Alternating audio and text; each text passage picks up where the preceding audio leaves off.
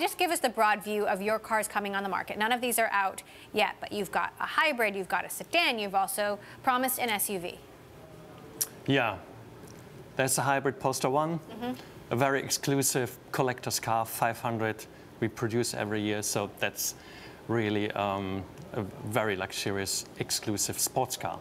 Now, very different to that, Polestar 2 is a full electric car. We introduced it here in the US for a price of $55,500 after federal taxes, so a very competitive offer for a powerful 300 kilowatt long range car. And I think specific for us and our company is the great design, Scandinavian pure progressive design. That's what it stands for.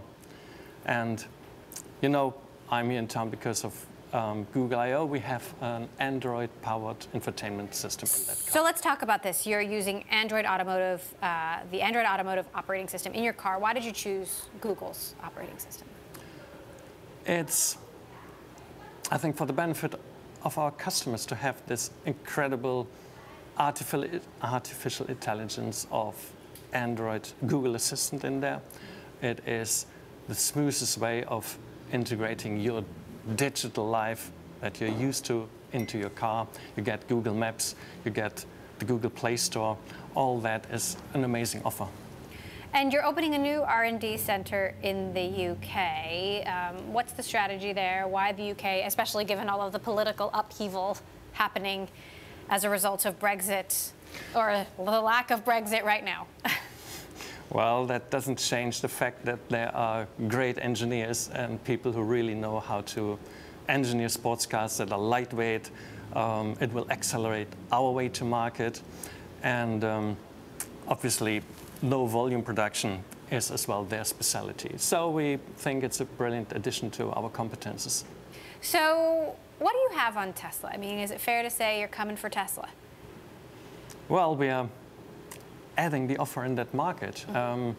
And I think it's an intriguing offer with a company that is offering, as I mentioned, the great design, our Android system.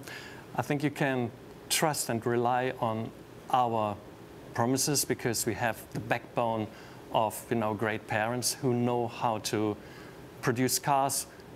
We can as well work with the supply chain when it comes to spare parts and stuff. So I think there's a high trust into us delivering on what we promise. So let's talk about your parents, Volvo and Geely, the Chinese car maker.